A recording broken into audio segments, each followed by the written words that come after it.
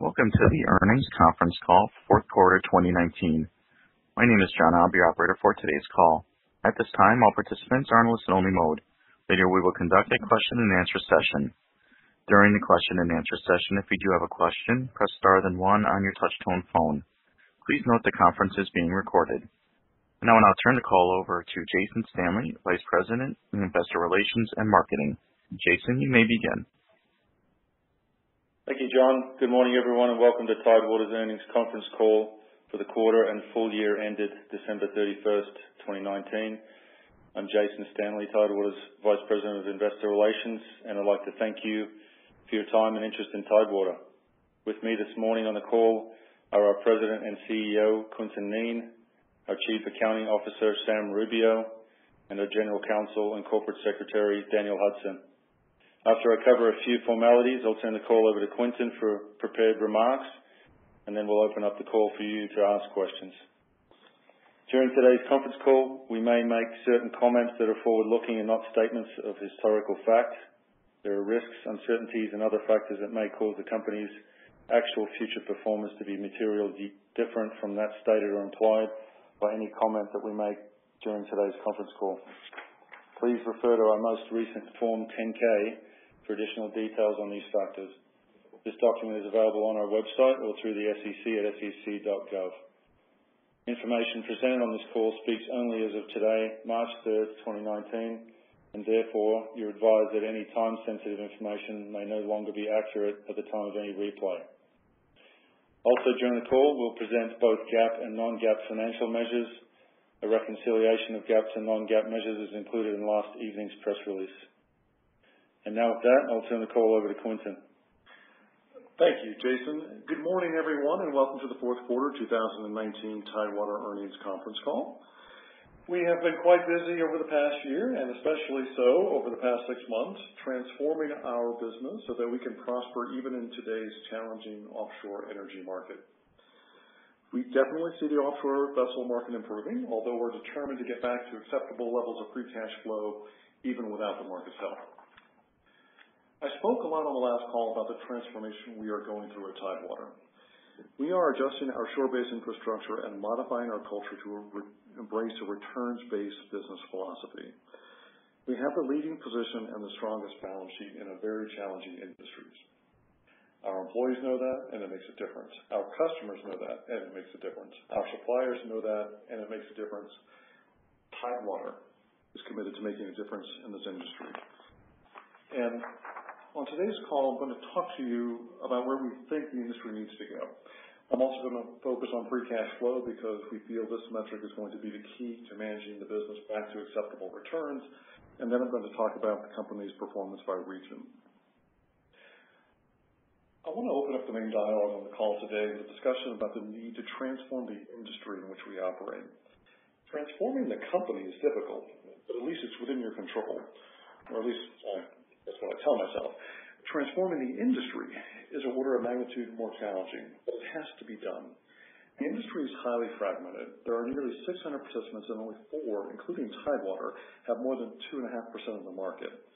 The industry has lethal levels of debt that is preventing consolidation because many capital holders are looking for par returns. Par returns are not going to happen. The cavalry isn't coming. The market is not going to save those capital providers.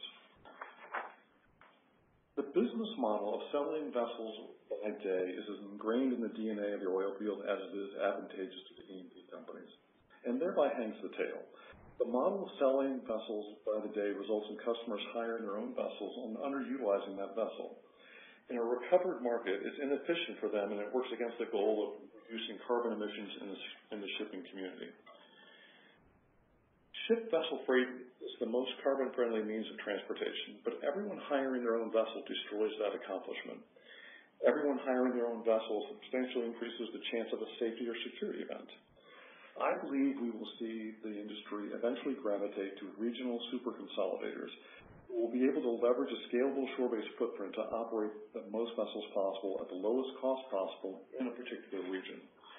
Achieving regional super consolidation will allow us to promote a logistics model consistent with most logistical movement around the world, but it requires enough of a presence in any given geography to influence the change, and that can only happen with consolidation.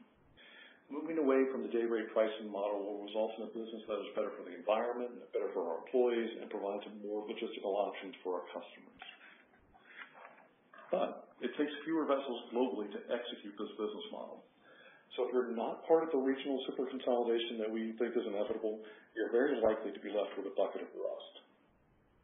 So with that, let's talk about Tidewater and free cash flow.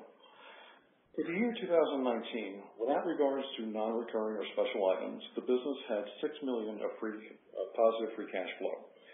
We made significant progress in the fourth quarter and reversed the negative free cash flow position we were in at the end of the third quarter by generating $12 million of positive free cash flow in the fourth quarter. Our principal objective of today's call is to walk you through how we see cash flow improving in 2020. Absolute free cash flow is the metric we are using in 2020 for incentive compensation. It's the metric we are using for executives as well as for the managing directors of our operating regions. I'm a big proponent of unlevered free cash flow, which we described as aligned with the ideas of Cran, Dodd, and Copeland et al. And by unvarnished, I mean before these special items, financial statements. So you will notice that we added a new reconciliation to the press release that computes free cash flow with the subtotal before proceeds from vessel sales. I think you will find both amounts valuable in the evaluation of sustainable free cash flow. I want to describe our pathway to increasing free cash flow from the $6 million in 2019 by dividing it into four categories: increased cash flow from reduced G&A, increased cash flow from vessel disposals, increased cash flow from reduced investments in vessels, and increased cash flow from core vessel operations. Throughout 2019, we have been hard at work retooling the shore-based operations. Significant work was done installing a state-of-the-art information system and removing 2 layers of management. Our objective was to establish the most automated, most scalable, and most cost-effective global platform in the industry, and we have achieved that objective. We're not done making improvements, but I'm pleased with our current shore-based setup, and I look forward to testing its scalability through additional consolidation as we proceed through the remainder of the recovery. Based on our efforts to streamline the organization, we anticipate G&A expense to be $83 million for 2020, a cash flow improvement of at least $10 million when compared to the 2019 G&A expense of $104 million. Recall that some G&A is not cash, so it's not the absolute difference. As it relates to this improvement, the work is already done. Our normalized G&A for the fourth quarter was $20.3 million, which is $81.2 million on an annual basis. Our annualized January run rate was $78.6 million, which will allow us to meet our objective even after accounting for adding back the CFO position. I should note that the recruiting process for CFO is still ongoing. I had hoped to conclude the search by early in the first quarter of 2020, but it's looking like late Q1 or early Q2. In addition to our efforts onshore, we have been busy reassessing the offshore fleet. You will notice that we divided the fleet into 2 categories on the balance sheet. The fleet we anticipate being a part of the active fleet for the foreseeable future, we kept classified as net property and equipment. And the portion of the fleet we intend to dispose of, we reclassified as assets held for sale. Assets held for sale include 46 vessels that we are in the process of selling or scrapping, and we have marked the value of these assets to their estimated net realizable value of $39.3 million. Marking these assets to their net realizable value results in the fourth quarter of $26.7 million. Our intention is to liquidate these assets in 2020, which will result in a cash flow improvement of at least $10 million when compared to the proceeds we received in 2019. We also wrote off a partially constructed vessel in Brazil that was on the books for $5.8 million because we determined we could not pursue possibilities on that particular investment. In total, that results in the fourth quarter impairment charge of $32.5 million. Thus far in 2020, we have sold 5 vessels for $4 million, and we have an additional 9 vessels in the final stages of being sold. Also recall that included in our operating expense for 2019 is $12 million related to the basic oversight, wharfage, and security of the vessels in layup. As it relates to fleet investments, as we have discussed in prior calls, the fleet went through a very heavy dry dock period in 2019. Total spend for 2019 was $71 million. Our current expectation for dry dock investment in 2020 is $53 million, which should result in a cash flow improvement of $18 million in 2020. A few more data points on dry dock expenditures to try and give you a sense for the annual fluctuation and demonstrate the unusually high level of vessel investment that we made in 2019. Cash spent on dry docks for the full year 2018 was $26 million for a fleet of 142 active. As I just mentioned, it's $71 million in 2019 for a fleet of 162 active vessels. We anticipate it will be $53 million in 2020 and $35 million in 21, both for a fleet of 150 active vessels. As a reminder, when we evaluate whether or not to continue to keep a vessel active or to reactivate a vessel out of layup, which are really two sides of the same coin, we consider direct aspects such as the payback period and its overall result on free cash flow generation and the return on invested capital, but also the indirect economic impact of having more vessels in the market.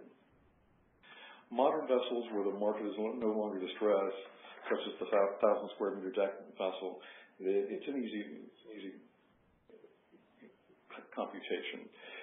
But the indirect impact on other vessels in the market has a lot to do with how many vessels are in the local market, how many vessels you currently have in a given market, how your vessels stack up to other vessels in the market, and geographically how remote you are from other markets. Our market is very commoditized.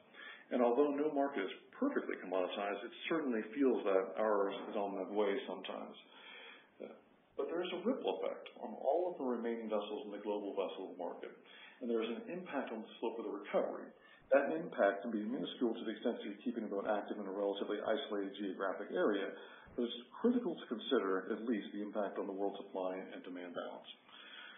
Our fleet size has been shrinking because we have been withholding capacity on the marginal vessel class, which is to say the lowest specification vessel category that is currently generally employable. Our intention is not to dispose of these vessels, but to hold them off the market until market conditions improve. We have 19 vessels in layup today that fit into this category. Okay, so let's get back to free cash flow improvements year over year. We're on the second part of vessel investments, which is CapEx. CapEx for 2020 is anticipated to be $8 million, which is an improvement in cash flow of $10 million over 2019. And finally, most importantly, we are making improvements to our core business of operating vessels. A very important but difficult task we have in front of us is improving our active utilization. As a reminder, active utilization is the percent of the time a fully crewed vessel is billing a customer. Occasions that reduce active utilizations are things like being down for repair, a vessel waiting on pre-hire approvals by a customer, idle time in the market waiting for a job, and similar situations. The fourth quarter showed an increase in active utilization up to 81.4% from 80.4% in the third quarter.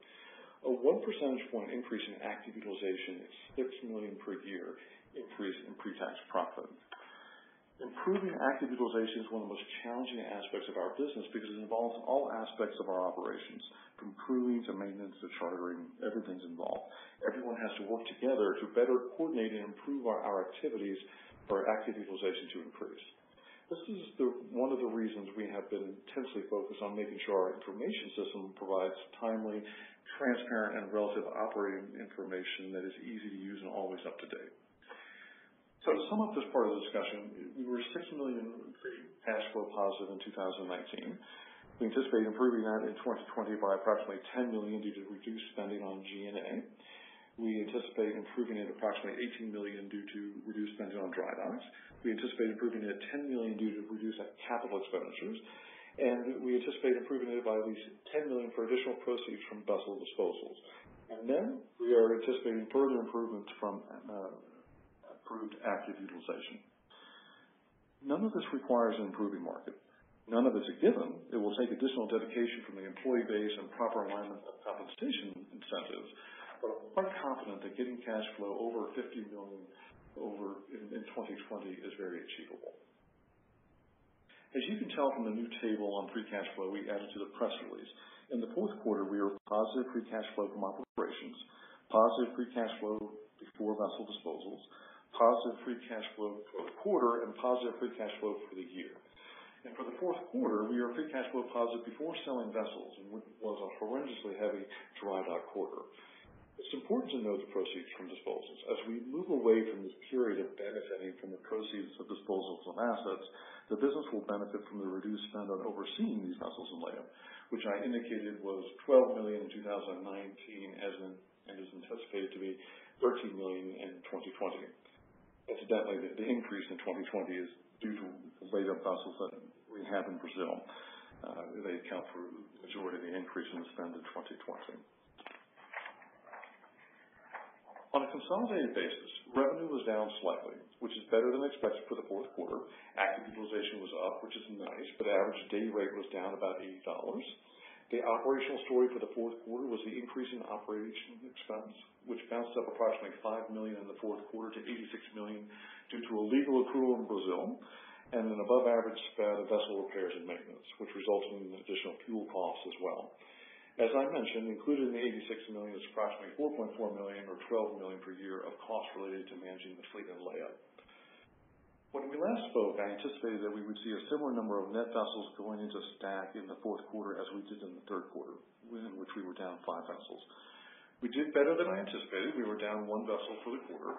Again, it's all about generating an acceptable cash return and certainly not about working vessels for practice. Boats on the margin of generating an acceptable cash return did a bit better than I anticipated, and we kept them working through the quarter. The heavy dry dock schedule we are experiencing settles down this year, but dry dock schedule is still disproportionately heavy in the first half of 2020. Of the $53 million of dry dock we have scheduled for 2020, I anticipate $30 million in the first quarter, $12 million in the second quarter, and $11 million in the second half of 2020. A fleet of our current size should experience, on average, $9.5 million of dry dock expense per quarter, or $38 million per year. As indicated by the second quarter and second half 2020 dry dock guidance, we are getting to the period in the 5-year dry dock cycle where we will be spending less than the average. As I indicated earlier, the expectation for the full year 2021 is $35 million. As I mentioned on the last quarter's call, Tidewater has been everywhere geographically, but we are de-emphasizing the geographic areas where we have low returns on capital, such as Brazil and Southeast Asia. In addition, any work outside of our primary shore-based locations must require a commensurate premium for being far removed from existing infrastructure. Exiting areas like Brazil and Southeast Asia is always slower than preferred because we have vessels there which are under long-term contracts with customers that we work with around the world. So the process of rebalancing the portfolio will take some time. The fourth quarter is one of the softer 2 quarters of the year. The first quarter is the other. This is due to weather and wind conditions in the North Sea during the winter months and calendar year contracting behavior in other areas of the world. The fourth quarter this year was not that bad. In the North Sea, demand was buoyed by an unusually high level of construction projects, principally the Nord Stream project. This kept the spot market strong through most of the fourth quarter. Average day rates and utilization levels remained flat on a sequential quarterly basis due to this demand. West Africa had a tough fourth quarter. The region has had substantial dry dock activity throughout 2019 and suffered a few major mechanical failures, which resulted in active utilization numbers decreasing by 2 percentage points. The difficulty with mechanical failures in Africa is it's not just the loss of revenue, it's the added cost to the repairs and fuel. In areas like West Africa, you can't just saunter into a dry dock facility. You often have to journey for several days to get to a repair facility. And then getting parts and technicians into the dry dock location requires significant administrative time. As a result, West Africa had a difficult and low-performing fourth quarter, and due to dry dock activities, had a difficult third quarter as well. But I'm optimistic that we will see an improvement in West Africa as we get the significant dry dock activity behind us. Africa is an important region for Tidewater. In Angola and Nigeria, we operate through joint ventures. Our Angolan joint venture partner is in the process of divesting its non-core investments, and our joint venture with them is one of the many that our partner is in the process of divesting. You may have read about this divestiture process in the press, and we are, of course, participating and cooperating in the process. It doesn't have an impact on operations, and there's nothing to report at this time. We just wanted to mention the intention of our partner since it will be a public process. The Middle East Asia Pacific region had a good quarter. It was a bit of a transition quarter. 3 vessels were added to the active register, and even though 3 vessels entered the region and 3 vessels were in dry dock, active utilization was higher than it's been in the past 5 quarters. The average day rate was up nicely, $226 a day. We lost a bit of ground on the cost side due to vessels in transition and an unusually heavy maintenance quarter, but I'm very bullish on the outlook for this region in 2020. The Americas region is another region that performed well during the fourth quarter, but it had one isolated special item of note. Overall revenue was up on the same number of active vessels, which is always nice. Active utilization was up 2 percentage points, but average day rates were down about $170 per day. On the operating cost side, we made an accrual for just over $2 million for some old, individually insignificant labor and customs claims in Brazil that we now believe will result in more exposure. Absent the legal accrual, we would have had slightly higher vessel operating margins for the quarter. As I look to the first half of 2020, I still see tightening in the West African market. As I mentioned on the last quarter, but I see it later in the first half as opposed to what I thought earlier, which was better by the start of the second quarter. We saw the tightening that I was anticipating in the Middle East a bit earlier, and that's reflected in the fourth quarter numbers. I anticipate Europe-Mediterranean region to be softer in the first quarter and stronger in the second quarter, and I anticipate the Americas region to be consistent throughout the first half of 2020 with what we saw in the fourth quarter. Tidewater has the industry's strongest balance sheet, and we are dedicated to keeping it. Doing so requires us to develop a business that is free cash flow positive, which we achieved in the fourth quarter, and it requires that any potential consolidation be done principally on a stock-for-stock basis, and that the stocks are appropriately relatively valued. We completed a bond consent and tender in the fourth quarter related to the $350 million 2022 bonds that resulted in the loosening of certain operational restrictions and financial covenants as well. As a result of the consent, we are extremely comfortable with these financial covenants as we go through to maturity. We tendered and repurchased $125 million in face value of the bonds, so the outstanding face value today is just under $225 million. The repurchase improved overall cash flow by $8 million on an annual basis as a result of reducing negative interest carry. As I mentioned previously, we have no intention of altering our low net debt position, and we'll continue to seek value and creative opportunities to repurchase our debt on the open market. We see no concern with refunding the debt upon maturity, and over the next year, we will develop additional liquidity sources such as a revolving credit facility to ensure the company has backup liquidity to its cash on hand. We closed the quarter with $224 million of cash. We have $289 million of debt, the bulk of which matures 3 years from now in August 2022. But we are easily able to service the debt and can readily refinance the debt given our cash on hand. Also, we have no required capex, and we have no vessels under construction. Importantly, our path to improving free cash flow isn't predicated on a recovery in the drilling market or further recovery in the offshore vessel market. It's based on designing our shore-based infrastructure to be efficient and fully scalable. It's based on focusing our vessels in the fewest regions possible while deriving the highest margin on those vessels. It's about tightly managing required investment in those vessels. It's about rationalizing the fleet and layup.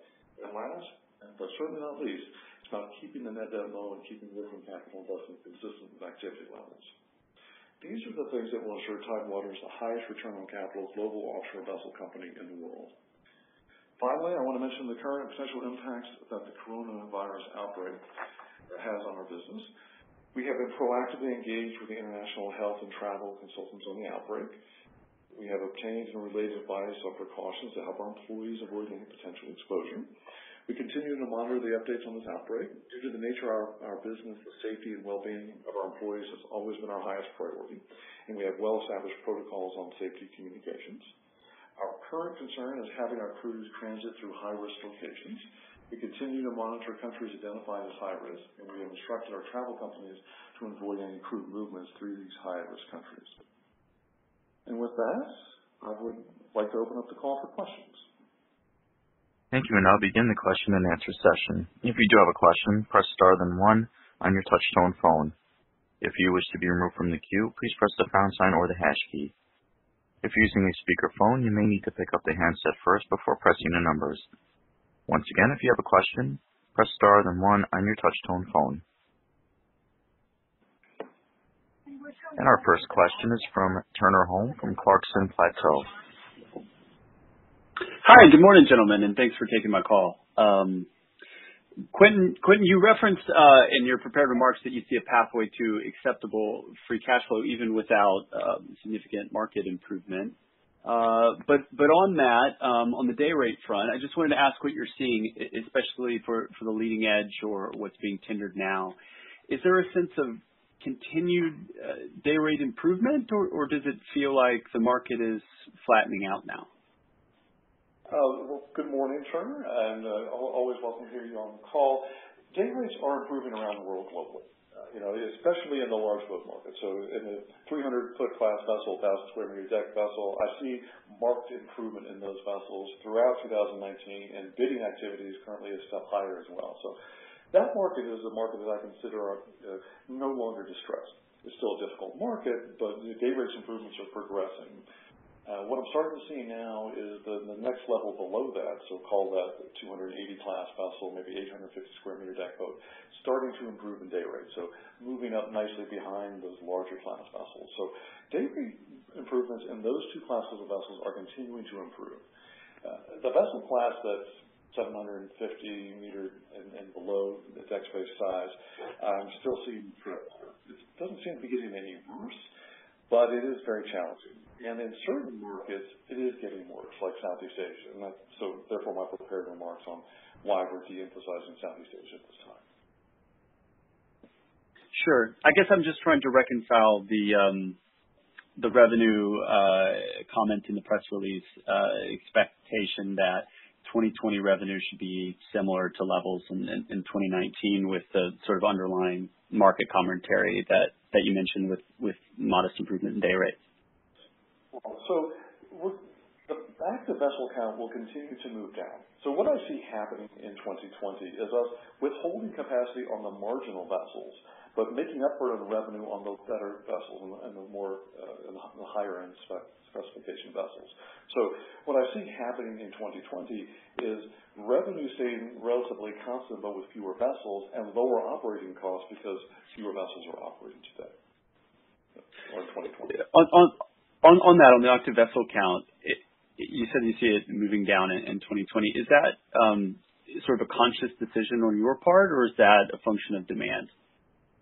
No, I actually see the broader market improving. So I see the broader market improving. What I'm doing is shrinking market share on a global basis, but I'm shrinking it by reducing our exposure on the low-end vessels. So what I'm trying to do is focus our business on the high-end vessels, on the marginal vessels, on withholding capacity until I can push the rates up a bit higher and then redeploy them into the market. I see. Okay. And on those marginal assets, it looks like there's, I believe it was 40 assets that were mentioned in the press release for scrapping or disposal of some form. What's the main driver of that? Is that removing marginal capacity so that you might get a bump in day rate in some of those more marginal assets, or is it more sort of a cost issue with regards to stacking costs and dry docks and that kind of thing? Okay, so when I speak about the marginal vessels, what I'm really talking about are those vessels that we intend to keep, but that the market just isn't right for them to go to reactivate or stay active today.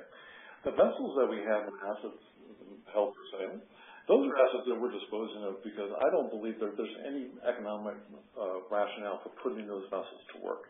The reason being is that either the dry dock or the reactivation cost on those vessels is significantly high, the remaining life on those vessels is significantly low, and the current margins on those vessels are just break even to mediocre. So reactivating vessels of that class in any foreseeable market in the future doesn't make economic sense. Understand. And one of the things you mentioned in your prepared remarks was the fact that some capital providers are wanting par returns, and you talked about how challenging that is in the current environment. So I was wondering, are you seeing any movement from those capital providers? I mean, it's been a few years since this process started. I guess what I'm really trying to understand is if there are any, let's call it, reasonably near-term possibilities for larger scale deals like you did with Gulfmark that was very successful, or are those opportunities still out on the horizon? Well, capital providers are coming around, and so there's a lot more dialogue today about capital providers willing to take a discount to their debt levels in order to get a transaction done. But there's only been a few instances around the world where I could say that that's happened. But it's at least on banks that aren't primarily in the shipping space, they're willing to take those losses and move on. As it relates to doing another deal like the GulfMark deal, I think there's going to be some opportunities out there. There's not that many large companies, but there are some, and there could be the opportunity to do something in 2020.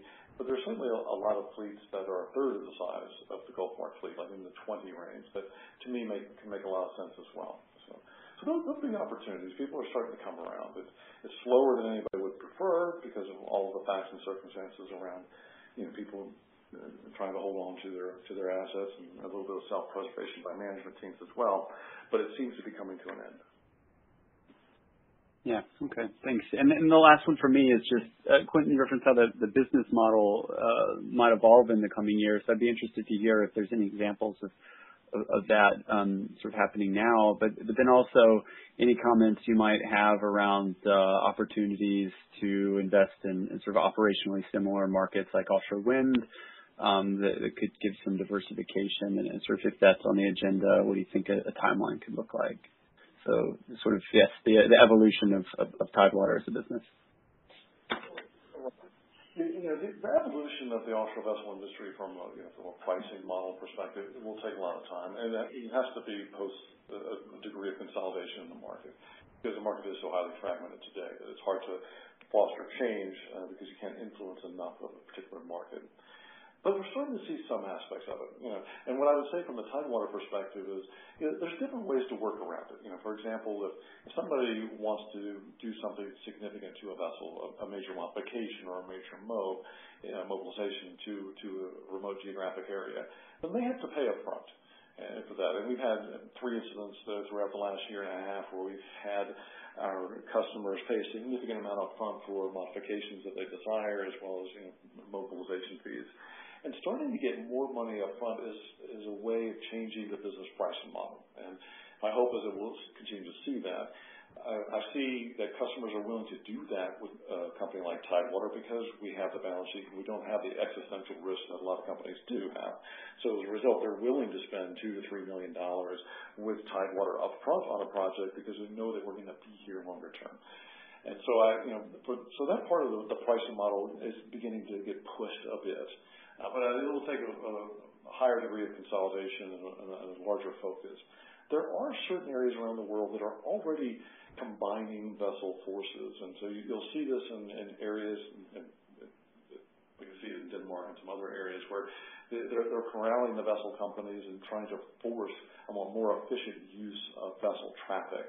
And I see that increasing in focus as we go through the next 5 to 10 years. And so my sense is that the evolution of the industry will, in fact, take some time. Sure. Okay. Well, thank you very much, Quintin. I appreciate it. I'll turn it back. Thanks, Troy. Our next question is from Patrick Fitzgerald from Baird. Hi, guys. Outside of dry dock, what is maintenance capex? You spent $18 million this year. Is that kind of a good level to use going forward? Hello, Patrick. And outside of dry dock, capex is modifying the vessel for a particular event. I was just finishing up with Turner, and I was talking about 3 examples of where we made a significant investment in a vessel because it was we got a significant upfront payment from the customer. Those modifications to the vessels are not dry dock; they're considered capex. So anything that modifies the revenue generation capacity of the vessel or extends its useful life, and it's usually the former, is categorized as capex. I'll take advantage of opportunities when customers are willing to prepay capex, but absent that situation, I don't see capex being more than about $8 million for 2020. Okay, thank you. And you said you had in the press release you had $440 million contracted backlog today. Where were you at this point last year? So our new information systems allow us to gather this information, so I don't have a comparable figure for last year. Okay, but you expect revenue to be roughly flat, I guess. So I guess you don't have the information to say one way or the other, but your sense is that it's flat with last year. You would have 440 million contracted last year. Because we didn't have the same information system in place last year, I can't tell you how much I had contracted last year at the same time under the same definition. So I can't give you that comparable figure in any reliable measure. But this degree of contract coverage for the prompt year, for the upcoming year, is unusually high. So going into this market, my intention is to lock up in the near term, but not in the long term, because I do see rates increasing. So it's not atypical to have 60% of your forward year contracted in a normalized market. What we've done throughout 2019 is lock things up primarily through the softer period in 2020, so we call it the first month, and then leave some spot exposure in the North Sea, particularly in the summer months, and a little bit in the fourth. So when I think about what it is and what I'm not really concerned about, because the markets where we have spot exposure, I'm very bullish on, particularly the North Sea. Okay. Yeah, kind of just another question on the consolidation front. I mean, thanks. Your comments were helpful. So, I mean, if you see this new world of companies like Tidewater dominating certain markets and being out of others, how many markets would you expect to be in? Like North Sea and West Africa, or is that kind of how you see it? Well, right now the only thing I would say is I'm de-emphasizing Brazil and Southeast Asia. So, of the markets around the world, the U.S. Gulf of Mexico is still a decent market. The market in the Southern Caribbean is a very strong market. It's a smaller market. Mexico is a decent market. We'll see how it evolves for the next couple of years. So the continent of Africa and the North Sea, I'm more bullish on because I see those markets tightening. So the Mediterranean, the North Sea, and Africa, those areas seem to me no-brainers and to continue to concentrate in and make sure that our business is focused on. The areas like the Gulf of Mexico and the Southern Caribbean, to me, are still very good markets, and I don't see a reason to get out of them at all. As it relates to Brazil, those are lower returns. And Southeast Asia, that's a market where you used to make a tremendous amount of money in Southeast Asia. It's a very business-friendly environment. But it's just so oversupplied with vessels today, and it's relatively lower spec tonnage that I don't expect that market to come back. But it's not a market that I wouldn't go back to. But when I talk about the regional super consolidators, there's a few people that are in the same position that Tidewater has, where we can leverage ourselves across a global footprint. But it's important to concentrate in some key areas, and concentrating in the North Sea and Africa would be great for us. But I wouldn't preclude ourselves from concentrating in the Gulf of Mexico as well. Okay. And then, sorry. One more question, just on the 39 million assets held for sale. I don't know. Are those going to be mostly from the markets that you're de-emphasizing? They're vessel categories. So they're not necessarily. Some of them are naturally, but really it's the older, lower spec tonnage that specification for continuing to maintain. And that's around the world. Yes. Okay, thanks a lot.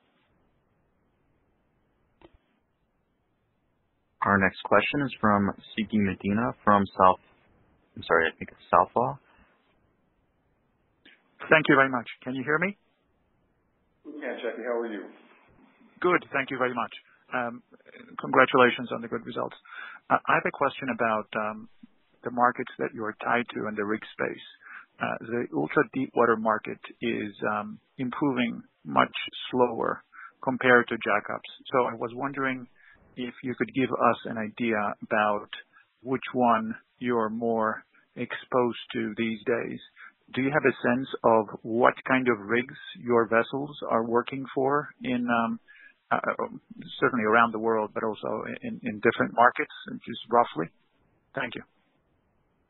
Absolutely, Jackie. And let me start by talking to you about how I see the demand equation for the offshore vessel industry. Historically, it's been about 50% of the activity that we do is just basic production related. Not very sophisticated vessel work, but very important vessel work, very reliable vessel work. With the downtick in drilling, that's now 60 to 70% of our business is just basic production activity. And those vessels operate in that format throughout the world. The remaining 30% is, of course, drilling and other construction projects as well.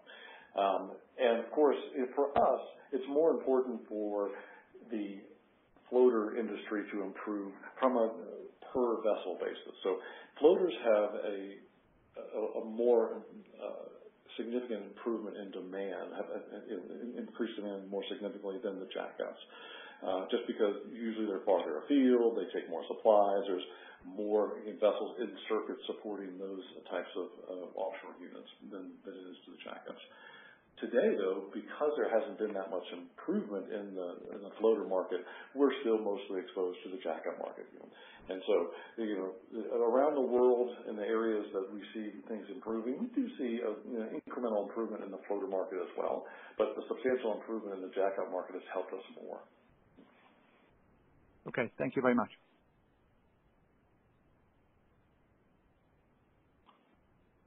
And we have no further questions at this time. I will now turn the call back over to Jason Stanley for closing remarks. Thanks, John. Thank you, everybody, for your time and your interest in Tidewater. As always, if you have any follow-up questions, feel free to reach out to me, and have a great day. Thank you, ladies and gentlemen. This concludes today's conference. Thank you for participating, and you may now disconnect.